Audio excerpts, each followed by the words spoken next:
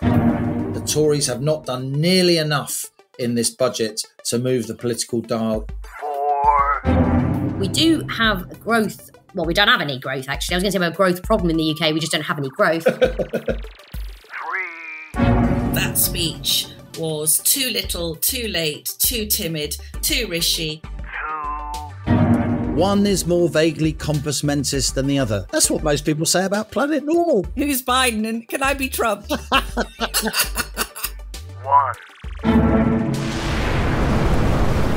We have liftoff. Welcome once again to Planet Normal, the Telegraph podcast with Helen Pearson. Hello. And me, Liam Halligan. So gorgeous George Galloway prevailed in the Rochdale by-election. He told Planet Normal he was odds-on favourite to win, and win he did. The victory of the former Labour firebrand turned pro-Palestine campaigner in the Greater Manchester constituency provoked nothing less than a speech on the steps of Number 10 by Prime Minister Rishi Sunak, warning about the dangers of a divided society. You thought that speech wasn't too bad, Alison, but you remain alarmed at Galloway's victory, and particularly the high share of postal votes cast in Rochdale, as you wrote in Wednesday's Telegraph. The link is in the show notes to this episode. Jeremy Hunt has literally just been speaking in the House of Commons, delivering the spring budget. The Chancellor's offered up some tax cuts, or at least cuts in national insurance, but will it be enough to move the dial, increasing the Tories' election chances, given that the party remains some 20 points behind Labour in most opinion polls? Will there be time for more tax cuts ahead of the next general election? Still expected to take place, at least in my view, in October or November. And can any amount of tax cuts now save the Tories' electoral bacon? Or is the government toast? Lots to talk about, Alison, and we haven't even mentioned the resurgence of the Donald, with Trump prevailing across the US in this week's Super Tuesday primaries. It looks like a Trump v Biden rerun, or should that be a re-stagger? A repeat of the 2020 election, now inevitable.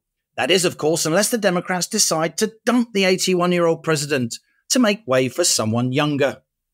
Talking about someone younger, Alison, we were all much younger back in 1995, and that was when Colin Firth's Mr. Darcy stepped out of the lake wearing a wet shirt in the BBC's adaptation of Pride and Prejudice. That same shirt's just been auctioned for £25,000. Was that you, Co-Pilot Pearson? I know you're partial to a bit of coal, but what was more expensive, securing that ultimate piece of Firth memorabilia or importing your little Turkish delight? Diddy the cat. My finances, as you know, are shrouded in mystery.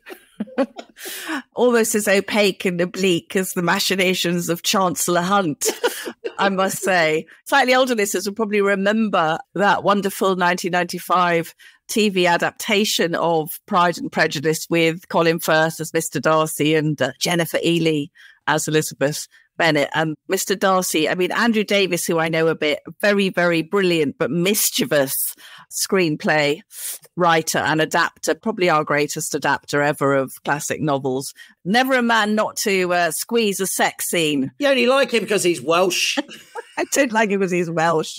But he really spiced up, somewhat controversially, Pride and Prejudice. And there was, of course, the iconic scene where Mr. Darcy, feeling very hot after a long gallop on his stallion, dove into the lake at Pemberley and emerged in his clinging wet white linen shirt. And indeed, the white linen shirt has, as you say, Liam, just come up for auction. I think it was rumoured to reach £10,000, but went for a staggering £25,000. I was very disappointed to discover that Colin Firth wouldn't be actually going with the shirt, in which case I would have sold my house to raise the funds. But I was writing a little bit about it, and I was reminded, because by chance, when Darcy Mania was at its height in 1995, I was invited to a dinner, and I found myself sitting next to Mr. Darcy himself, which was quite something. And of course, Colin Firth is such a nice chap, really. I mean, very, very modest and very wry.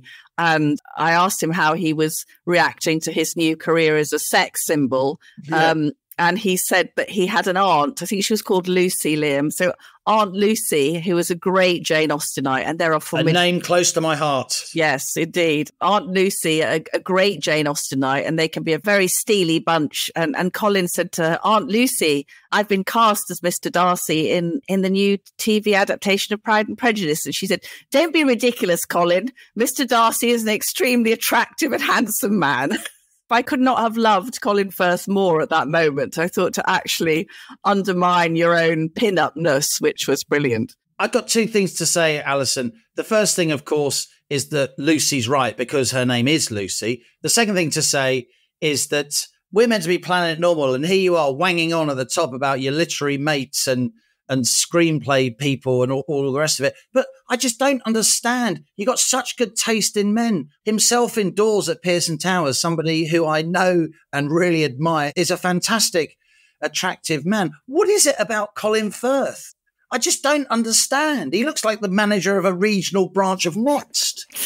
I think you're the wrong gender, love, to be brutally honest. I think that's not a view widely held amongst the lady folk, I should say. But anyway, he's absolutely delightful and was a rather wonderful Mr. Darcy. But before we plough into the entrails of the Rochdale saga, I thought that you were always telling me, Co-Pilot, that I am exaggerating how bad the outlook is for the Conservatives at the forthcoming general election. But this week we had an Ipsos Mori poll which put the Tories on their lowest vote share since Ipsos Mori's political monitor began, probably back in 1821 or something. Now listen to this, hang on to your hats, with projections suggesting this could leave the party with just 25 seats. So my 88 is starting to look positively generous. Now we should say, Liam, shouldn't we, that this is just one of many polls and could be wildly out. But it does really sort of raise the issue, which you've kicked about a bit, about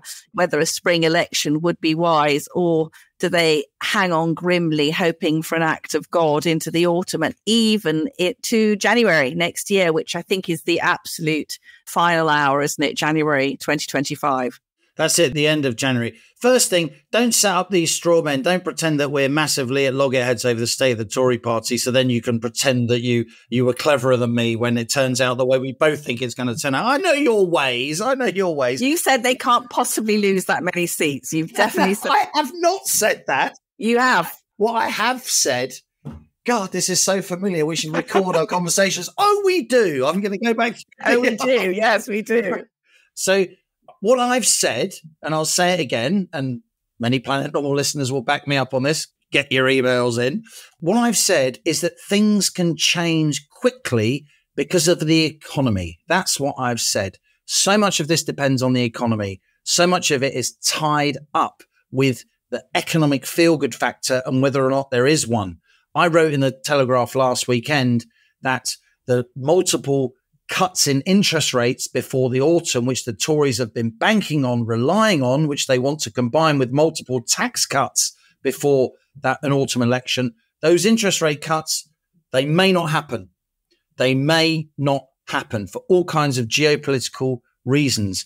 Under cover of budget today, some big providers put their mortgage rates up, Alison, even though they've been coming down for months and months and months, because the gilts market, financial markets, traders no longer buy into this multiple rate cuts this year outlook.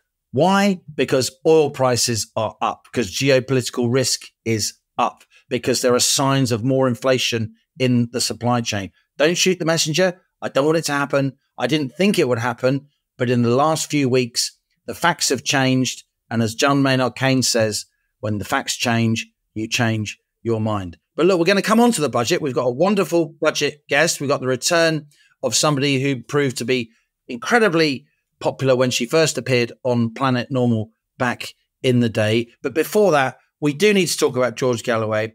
We couldn't really talk about the by-election last week because it was actually happening as Planet Normal was released, and the electoral law rightly means that we couldn't talk about it because voters were literally voting at the polls.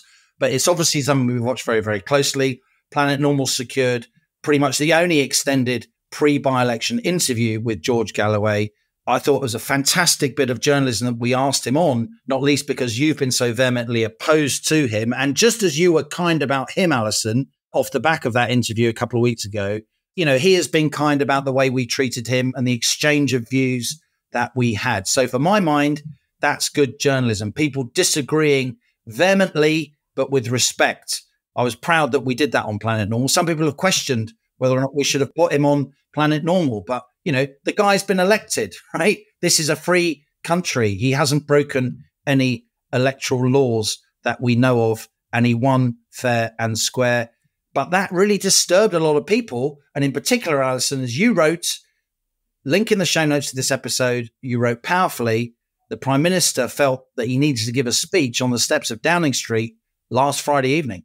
Yeah, I think that very belatedly, Rishi Sunak sort of bolted out into Downing Street, didn't he, Liam, to warn about the Galloway victory and describing him as, you know, someone who had expressed sympathy for Hezbollah and saying that the Rochdale result threatened national unity. There are many aspects to tease out here. Galloway decided to turn it into a referendum on Gaza. So you had this extraordinary spectacle of a very, very downtrodden Lancashire mill town becoming a referendum on sort of whether you were pro-Palestine or pro-Israeli. I did think it was terribly significant also because obviously Azhar Aziz, the Labour candidate who had expressed was going to be the Labour candidate and indeed appeared on the ballot as the Labour candidate, but he was disowned by Keir Starmer because he had expressed anti-Semitic remarks at a meeting of Lancashire Labour. And I have it on very good authority, Liam, that Mr. Aziz is, as somebody very senior in Labour described to me, he's not one of the nutters. So this actually rather moderate Muslim candidate, a good friend to many Jewish MPs. But in second place, Liam, I think was a denizen of Planet Normal. Denizen. I love that word, denizen. You know, that was an F. Scott Fitzgerald word. If we're going to be all poncy literary, or look at me and my education. Yeah, it was denizen. One of the villains in The Great Gatsby was a denizen of Wall Street. Said anyway. Carry on. So step forward, vehicle repair shop owner David Tully. And Mr. Tully seemed a very lovely, genuine bloke who had decided controversially to speak up for the concerns of Rochdale rather than the West Bank. Lovely local guy. And it's interesting, Liam, to see as the independent candidate, he got 6,638 votes, and that was more than the Conservative and Labour vote combined. Unbelievable. Which I think tells you that there is a hunger there for change. One of my many concerns about the Galloway victory was, you know, how can you even begin to say this? A lot of these northern towns, the piece I've written in the Telegraph this week, I guess it's quite a controversial piece. It's about the segregation, largely segregation of Muslim women and girls in some of these northern towns, also towns in the Midlands and in parts of East London. It's something I've been worried about for many, many years. In my column, I said that there didn't seem to be any plan by the Electoral Commission to investigate this remarkable surge in postal votes. And we did, just before we started recording, got an email from Connor at the Electoral Commission.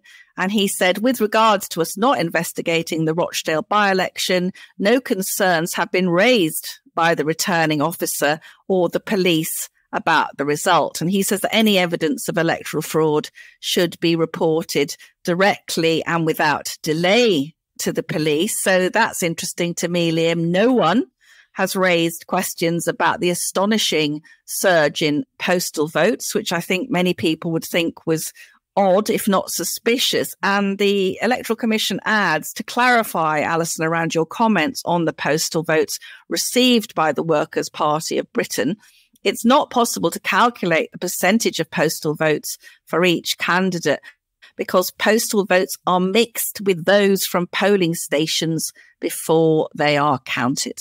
So we have no way of knowing how many of George Galloway's votes were postal votes or were on the ballot. But I just want to say, Liam, some other things that really bothered me. There were no women on the ballot paper.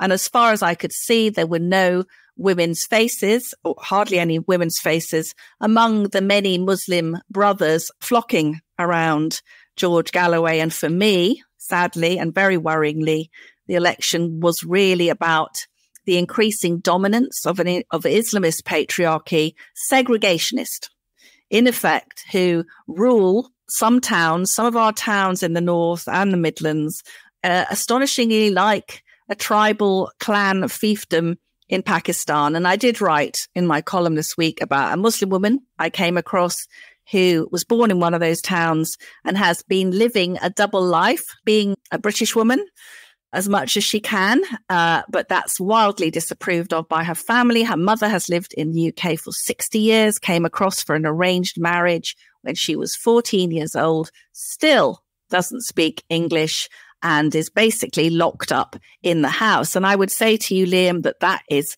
not untypical, and that there is a much, much more worrying issue going on here about oppression of women, which is ignored by the Labour Party, which is very keen on telling us, isn't it, about equality and exclusion and sexism and feminism, except when it comes to the treatment of some of the women surrounding its own most passionate voters, and also the Conservative Party, which must know, Rishi Sunak looked like a panicked man. They must know this is a huge issue, the rising Islamist threat against our democracy, displays of horrible, horrible slogans on our streets. But the Tory party has no answers to this huge problem.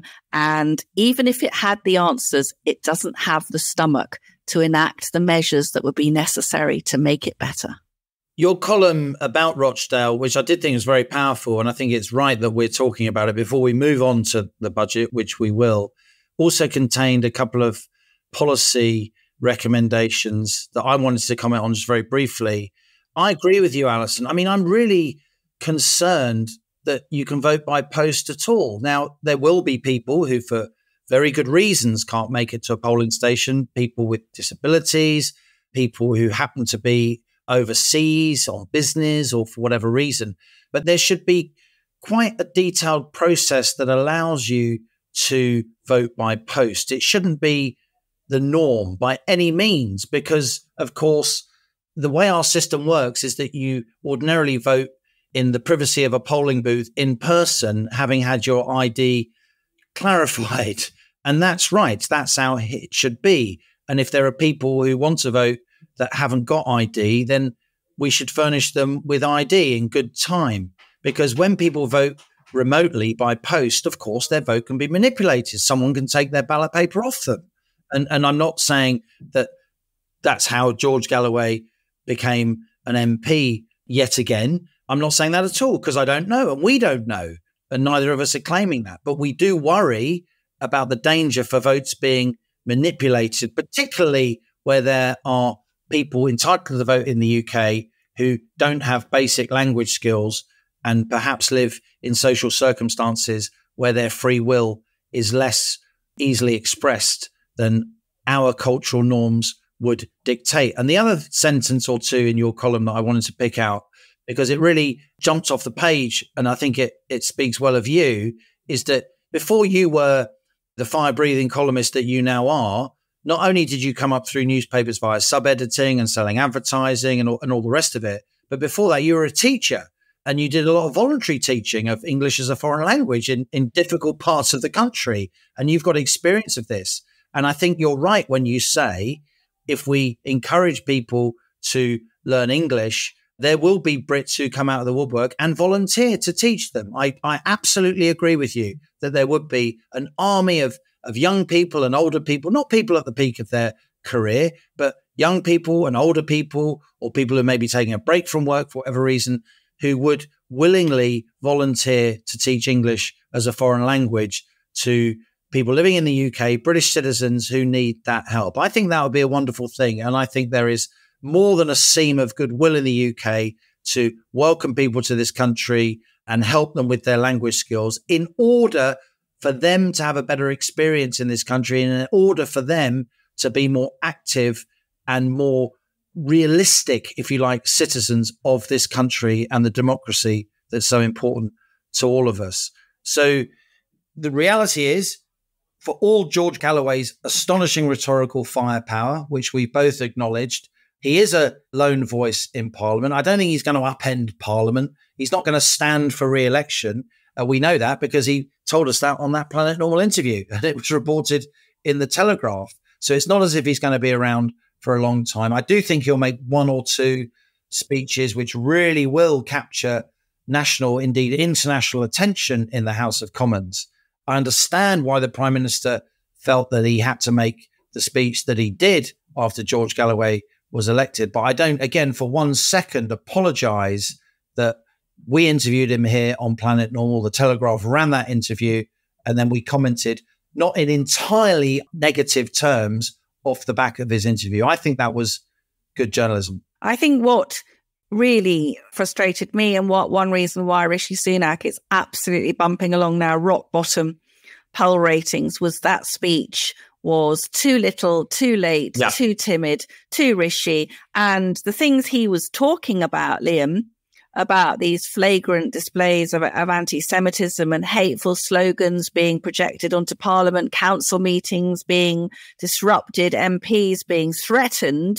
Well, there was someone called Suella Braverman who warned Rishi Sunak in November that the police needed to take a harder line against the Islamists and people who hated our way of life. So Rishi Sunak really has a bit of a cheek, because 4 months ago, Liam, he sacked Suella Braverman, who was warning in no uncertain terms about the very threats that Rishi Sunak suddenly discovered and spoke about in his speech. And when he had suddenly been warning Metropolitan Police officers that mob rule was breaking out in Britain, which is a point that Suella had been making for some time. So I think that what we're looking at now is the absolutely Conservative Party praying it will blow over. And unbelievably, Liam, the solution that they're coming up with to this really, I would say, very, very dangerous, explosive situation is to come up with a new definition of extremism. I mean, that will sort it out, won't it?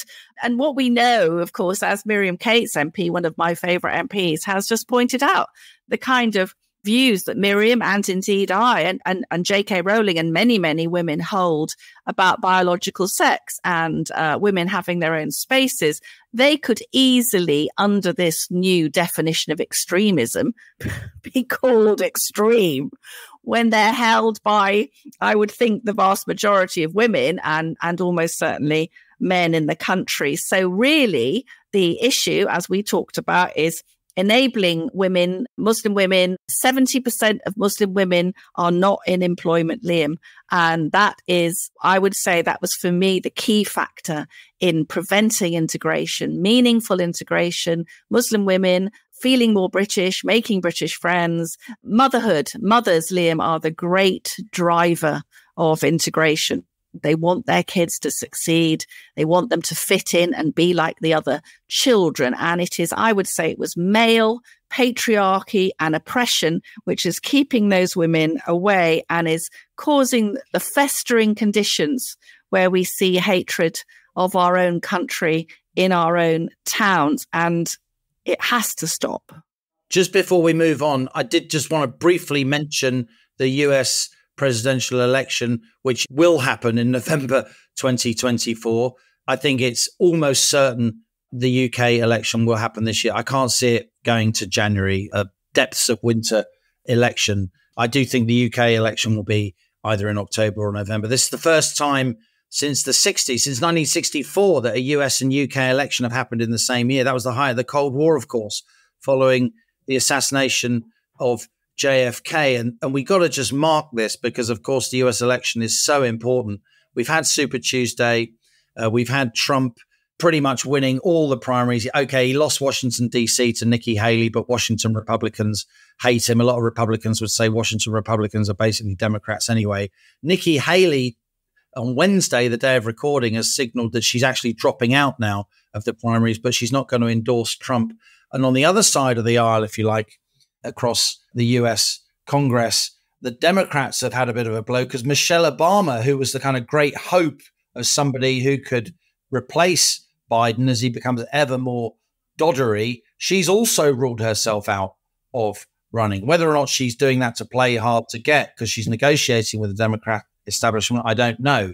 But that certainly a lot of people who call themselves progressives in the US will be deeply disappointed that the former President Barack Obama's wife, who is an incredibly impressive, highly educated, extremely articulate woman. I mean, people, wherever you come, your politics, you just got to acknowledge that. She's a really significant person in US public life. She is now, on current statements, not going to be running in that election. So it will be Trump probably versus Biden, and Trump could win. And the world has to prepare itself for that, including a lot of our own sort of liberal media and political establishment who would be horrified by that prospect. And even though Trump could win, there's a rise in the threats of so-called lawfare, isn't it? A phrase that you've used. It may be that Trump wins, and then there is talk that the Democrats, if they control the Senate, use some kind of legalistic maneuver to oust him from the White House, even after he's won. Every legal trick in the book that they've thrown at him. I'm not saying there aren't some charges against him which don't merit airing. Certainly encouraging people to march on the Capitol, there's definitely something to answer there. But some of these sort of spurious, really drummed up things against him, every time the Democrats try to do it, it emboldens and infuses his base. So that's what we've got. And it's the most polarized America now. I mean, I think we are, sadly, Liam, heading that way. But America is so deeply polarized. And I was personally disappointed because I thought Nikki Haley was an extremely plausible, highly intelligent candidate. She's 51. She was the governor of South Carolina, very, very popular Republican governor.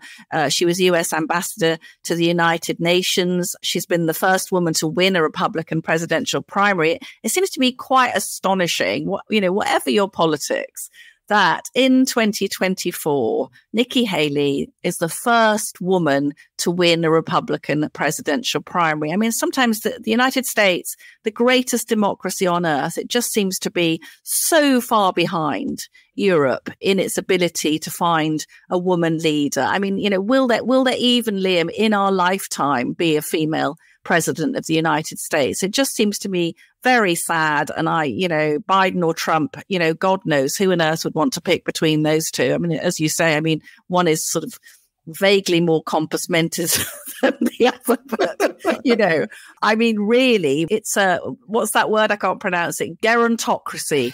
It's two old men, one barely able to remember his own name, or certainly not able to remember his own wife's name.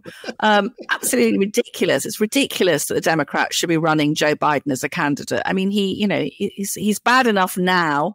What will he be like in 4 or 5 years' time? Someone like that should not be in charge of the most powerful nation on earth, and particularly not at a time when we see these global threats. I mean, Putin must be absolutely laughing, mustn't he, at this? One is more vaguely compos mentis than the other. That's what most people say about Planet Normal. Who's Biden and can I be Trump?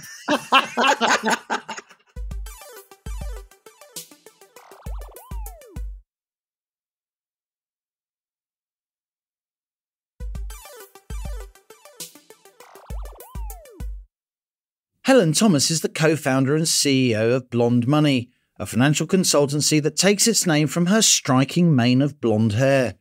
Hailing from Blackpool via Christ Church College, Oxford, she has over 20 years of experience in banking, fund management and politics. A former Treasury advisor, Helen holds a CFA qualification, having aced those notoriously difficult Chartered Financial Analyst exams. And after a stint as a currency trader, she set up Blonde Money to bridge the often yawning lack of understanding between the wacky worlds of politics and financial markets. Helen Thomas, great to have you back on Planet Normal. Helen, I viewed this budget as pretty unambitious, pretty low-key. You're steeped not just in economics and business and finance, but in politics too.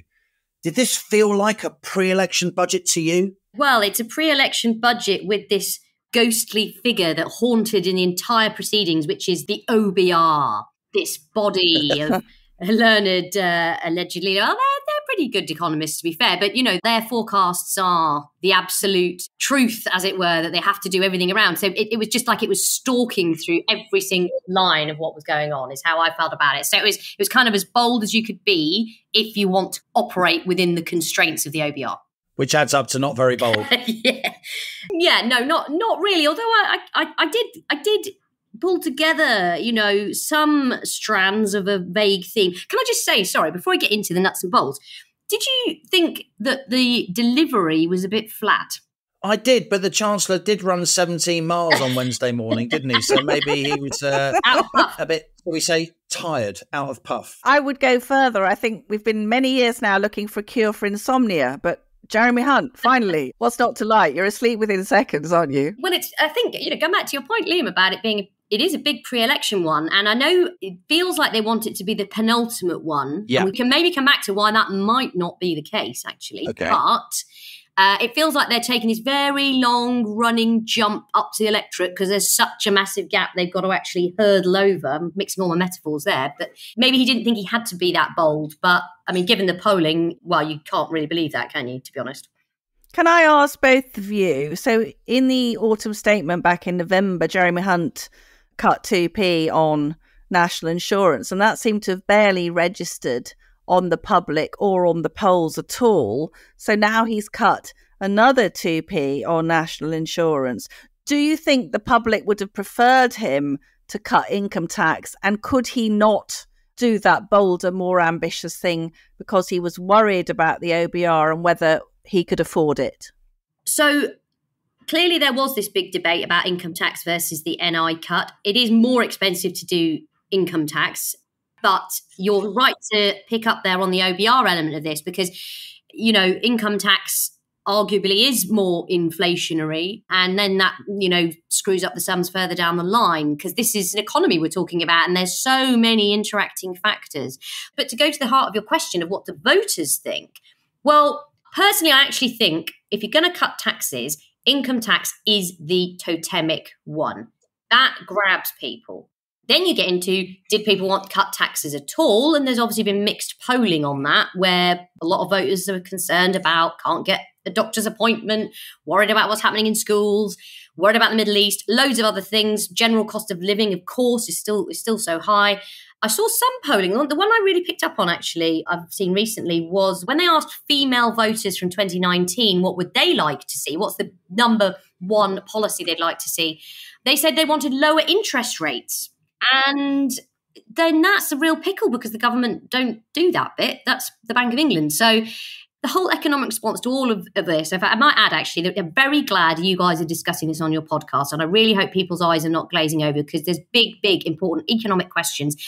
And we're not even doing that. We're having to dance around tiny little tweaks here and there because of what happened in that infamous budget of 2022. It's like we're all hiding behind the real discussion because, Because we don't want to freak out the financial markets. Yes, exactly. And there's some sympathy with that. I mean, I don't know if you want us to rehash and revisit that moment, although it is important and we should at some stage, maybe on a later podcast. But, there's a large element of what happened in that budget period that was to do with the lack of regulation of the LDI pension funds. And indeed, the Bank of England introducing lots of new bonds to the market under a policy called quantitative tightening. And now the nation's eyes are glazing over. These are very, very complex issues. Well, but Liam, they are. And what you've just said, that very key thing you've just said is why we didn't get an income tax cut today. Exactly. And so it is so important. Sorry for the person on the Clapham Uber. Helen, can you just explain that? Because it was too risky. They were frightened if they cut income tax, they'd spook the markets. Is that right? So part of this is the narrative of what actually happened in that autumn budget. Well, of course, it was a crisis. The Bank of England had to step in and stabilise things. That's never good. So there was obviously a crisis. Now, what caused it? Various elements. But part of it was the process of how that budget was delivered, in that they threw the OBR forecasts away. Now, that's just one part. But what everyone has latched onto since then is, oh, goodness, well, you can't do that's what did it. The OBR weren't consulted. They didn't give us their amazing numbers, even though they're not the world's most reliable forecasters. I mean, no one is. Of course, we can't predict the economy. But what I want to drill into here is that this fear over the financial markets is making the government obsess about decimal places on an economy that is trillions of pounds in size and which has racked up 400 billion pounds of debt. So it's almost like, what do they say? Tragedy rewritten as farce. Yeah. It's sort of taking a lesson and then taking it to the nth degree and flogging it like a dead horse. So because an income tax cut, approximately a 1 pence cut in income tax would be, now Liam, you can tell me if I've got the number. 7 billion. 7 billion. And a 1% cut in NIC is 5 billion. Exactly. So there's not much in it, really, but there is a lot in it if you're worrying about literally getting down to the decimal point of, and this is the key number, debt falling as a percentage of GDP in 5 years' time. And that was the one thing that he wanted to make sure with the OBR forecast was the case. On such things is policy made. I think that's exactly right and well put. So the Liz Truss mini budget is very convenient for the Labour Party and indeed, much of the Conservative Party to say that Liz Truss wrecked the economy. Future historians will say that, yes, but because just a few days before that ill-fated mini budget, even though it was badly sold, even though I think the former Prime Minister and her Chancellor were high-handed, and I've said that to both of them to their face several times, the Bank of England was unwinding quantitative easing. So the Bank of England was selling lots and lots of government debt into the market just at the time when they knew this budget was going to involve a lot more borrowing and a lot more debt being sold into the market. And that's why the price of that debt fell. That's why the yield on that debt, the interest rate that impacts all of us, people trying to get mortgages, people with personal loans, spiked as much as it did. But, under Hunt and Sunak, the same interest rates in financial markets have spent quite a lot of time above where they were at the peak of the mini budget crisis. So there's a lot going on here, and it's extremely difficult for people, unlike Helen, who's obviously very expert in this area, to follow. And I think there has been a big row between the OBR and the Treasury, and that row's been contained because there's been a compromise. Hunt wanted a big headline number cut. He wanted a 2% cut of something rather than a 1% cut of something. And so they went for NIC. They went for national insurance contributions reductions because they're cheaper, because pensioners pay income tax, landlords pay income tax, but they don't pay national insurance. So a national insurance cut only affects people who, their income is from paid work.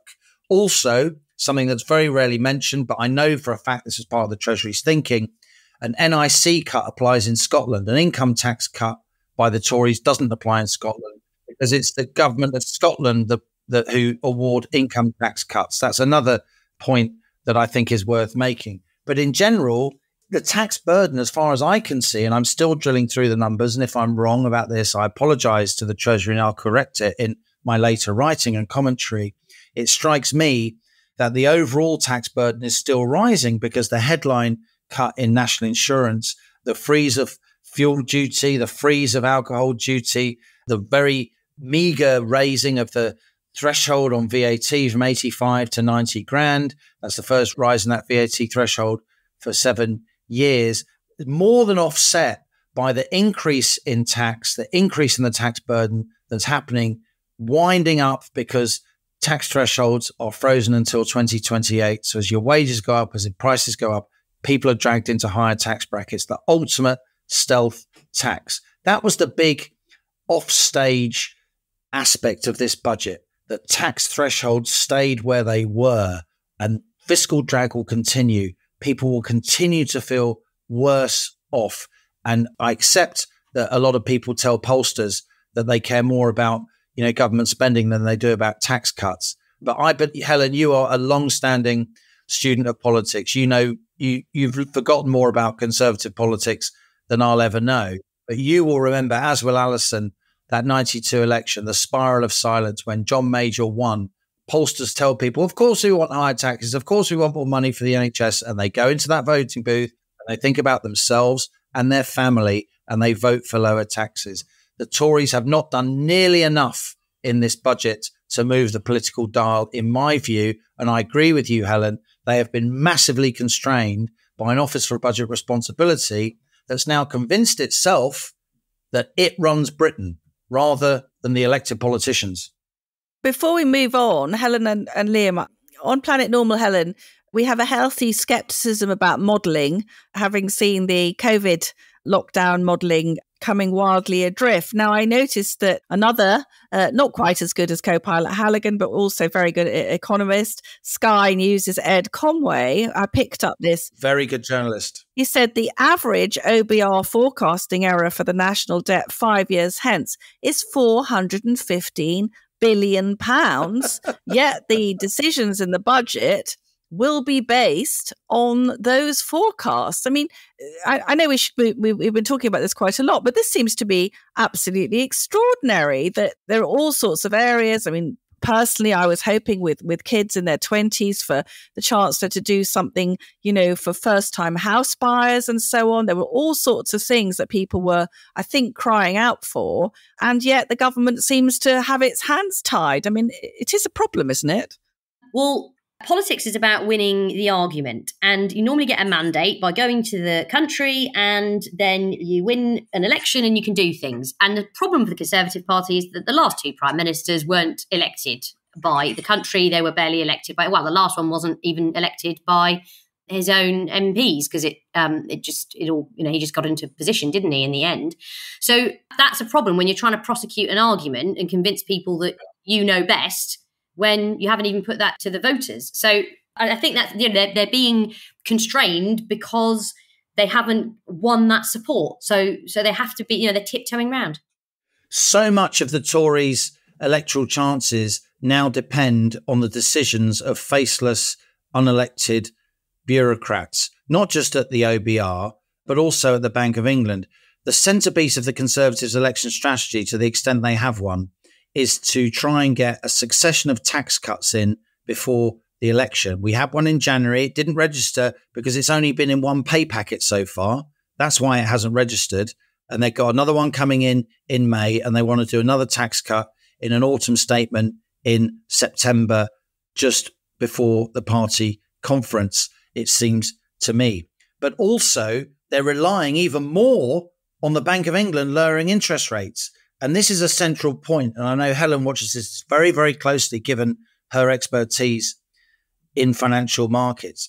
Financial markets don't now believe that multiple rate cut by the autumn scenario that the Tories are relying on, or at least they believe in it a lot less than they did. The yield on the 10-year government gilt, i.e. how much the government has to pay to borrow money for 10 years, has risen quite sharply in the last month or two as oil prices have risen, as geopolitics has become more tense, not just in the Red Sea with the Houthi rebels, but also Russia, Ukraine, and the death of, Navalny, a much revered, certainly in the West, leader of the opposition in Russia. All these things are cranking up the geopolitical tension. All these things are spooking financial markets.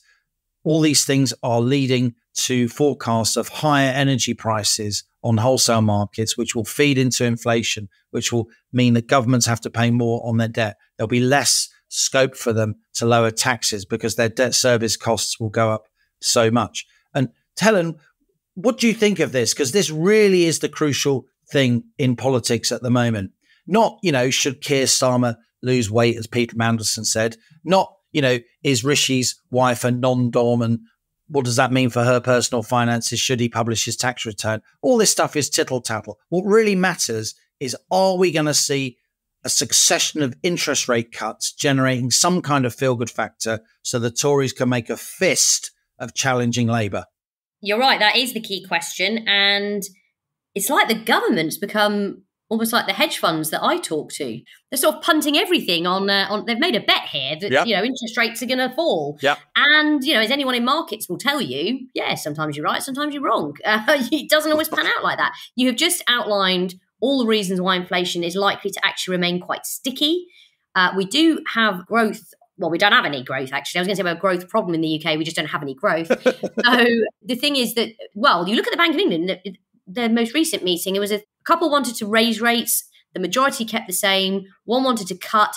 They don't know. No. It is tricky because we're almost, I hate to use the word stagflation, but it is a bit like that. And that's quite hard with interest rates. So I think as any good trader will tell you, putting all your eggs into one basket on one trade Well, I mean, if it works, you look like an absolute genius, but the chance of getting wiped out is pretty high. And I think that's actually where the government's going with expecting that from the UK interest rate curve. Helen Thomas, Mrs. Blonde Money herself. Great to have you on Planet Normal again. You're always welcome. Thank you.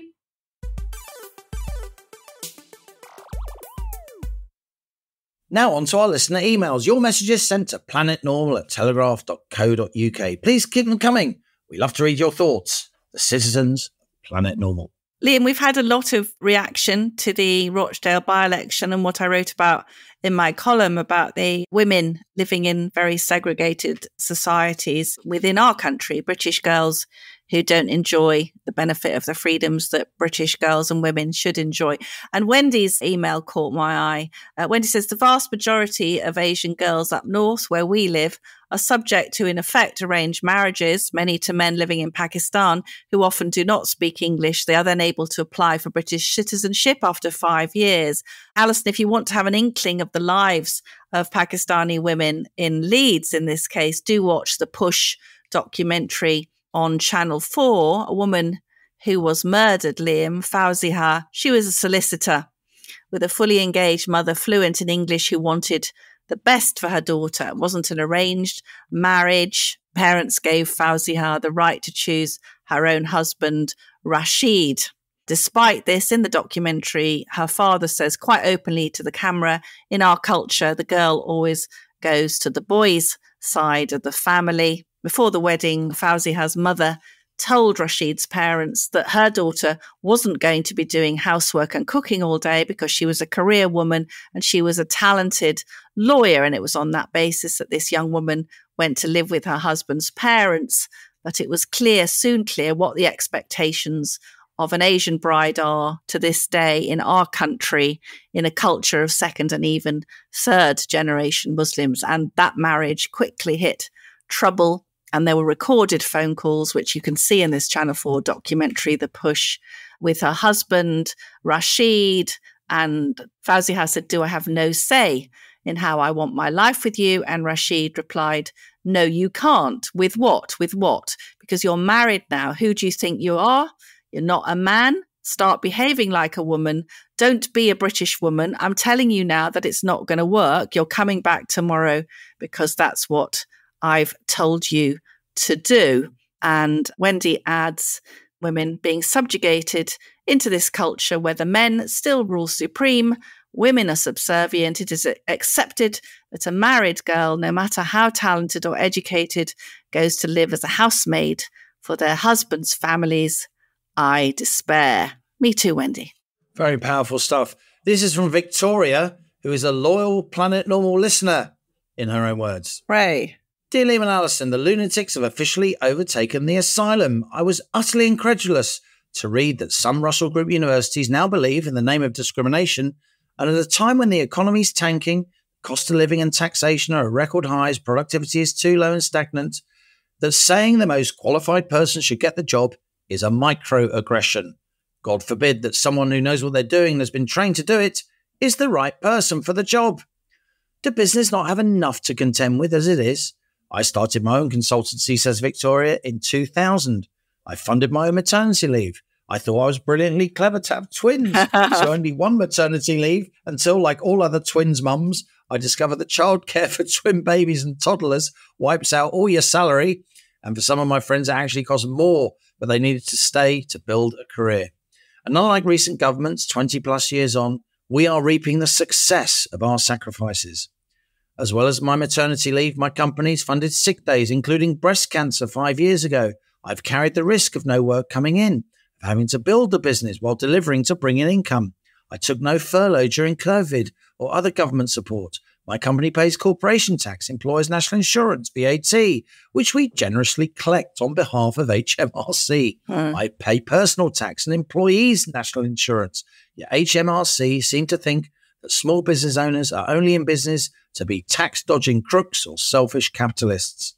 There is no recognition of what we build, the opportunities we create, the knock-on economy, sandwiches, coffees, the jobs we create. Many of my contemporaries have chucked it in and retired. I don't blame them. I love what I do, Alison and Liam, and I'm good at it. I don't want to stop yet. But any more regulations and or taxation, and the pendulum will swing far enough for me to go, and the economy will lose another small business that could have continued for several more years yet. If any Conservative MPs are listening, oh yes they are, Victoria, believe me. If any Conservative MPs are listening to this, and by golly they should be, they need to realise I represent the silent majority. There are hundreds of thousands, if not millions, of small business owners like me. Brackets, Velma can do the research. That's you, Alison. The Reform Party get it.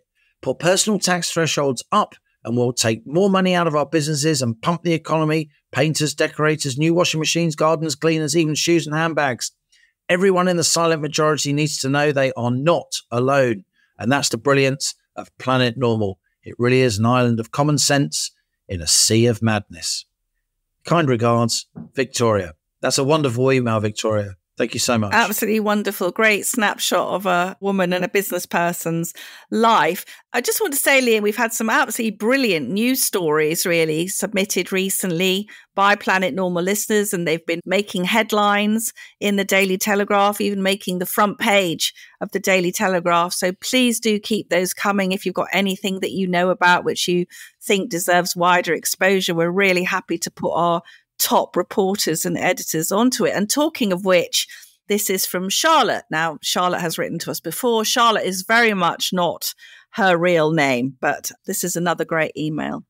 Dear Planet Normal, Charlotte here again. For the first time in my career, over 25 years, I witnessed a conversation between a healthcare professional and someone from the med tech industry where environmental concerns were put ahead of patient welfare. The healthcare professional agreed the product would improve patient safety and comfort for a group of their patients, but could not use the product because it contained more plastic than the current product. The healthcare professional admitted that they have been forced to change several products to achieve the NHS's net zero target.